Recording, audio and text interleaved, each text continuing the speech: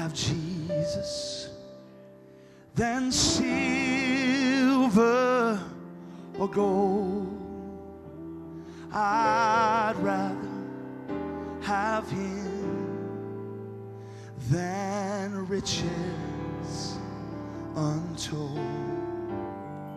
Oh, I'd rather have Jesus than great houses or lands. Oh, I'd rather be led by his name, pierced hand, than to be a king of a vast domain, than be held in sin's duress away. Oh, I'd rather have Jesus more than anything. Thank you, that this world can afford today. Thank you, Jesus.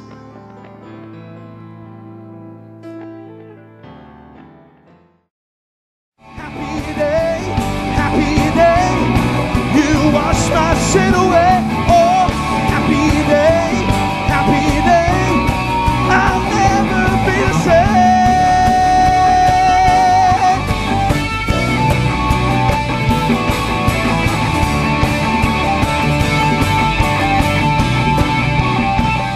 We say, oh, what a glorious day.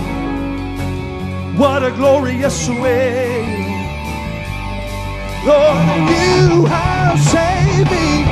And oh, what a glorious day. What a glorious name. It is Jesus. So we say, oh, happy day, you wash my sin away. The Bible says in the book of Hebrews that my God is an all-consuming fire.